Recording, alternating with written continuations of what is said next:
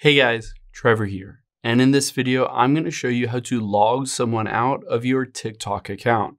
It's pretty quick and easy, so let's jump right in. Now, the first step, of course, is to open up the TikTok app here. I'm on my iPhone. You can do the same steps on Android if you use an Android phone. Now that we're on here, let's tap on your profile at the bottom right.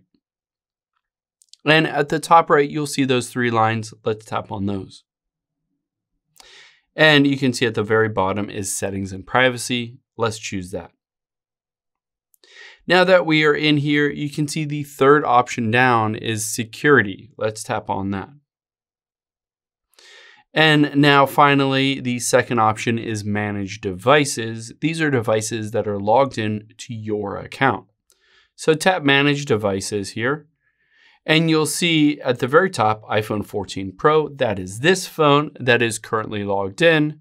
And then below that is an iPhone 12. So someone else is logged into my account on an iPhone 12. I can tap the little trash can icon to log them out and just hit remove. And just like that, I have removed them. However, keep in mind if this person gained access to my account and has my username or password, they could just log right back in. So you can do two different things. Let's go back here and tap on two-factor authentication or two-step verification. And on here, either for phone or email, you want to turn this on so that you'll get a text code or an email code whenever somebody tries to log into your account. This helps to verify that it is you that's trying to log in.